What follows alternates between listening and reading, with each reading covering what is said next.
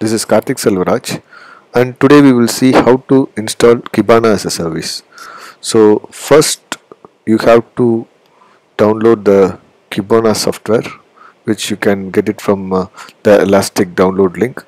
I will be providing this link in the descriptive section below. So you have to download the Kibana file.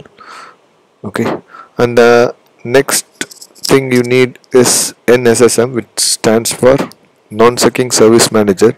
I'll provide the download link for the same as well, so you have to download this as well.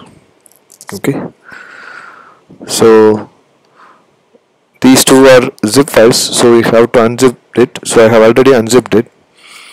So the next step would be you have to traverse into this NSSM folder, and you could see there are two folders, Win32 and Win64. So depending upon the operating system that you have to select the particular path. So I have a 64-bit Windows operating system. Okay, now open the command prompt and cd to that particular path. Okay, now you have to type nssm install and the name that you want to provide for your service. So I will name it as Kibana. Okay, then press enter. So you will be provided with another screen. Okay, so in this you have to provide the path file of Kibana. So you have to traverse to the bin path and provide this file as the input. So click that and just provide open. Okay, so press install service. So you can see the service has been successfully installed. Okay, now you can go to the services and you can check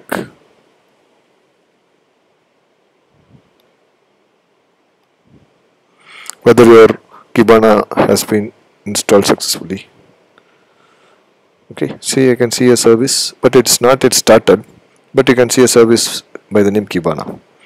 Okay, so by default Kibana is installed in the localhost on port 5601. So if I go to this particular URL now, it will show you this web page is not available because we haven't started the service. Okay, so to start the service, all you have to do is nssm start the service name. In our place it's Kibana. Okay, now you can see that the service has been started. You can go to the services and you can refresh this and you can see the status is now running. Okay, so now if I go to this link again,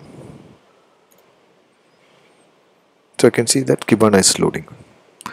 So this is how you install Kibana as a service. Thanks for watching. Goodbye.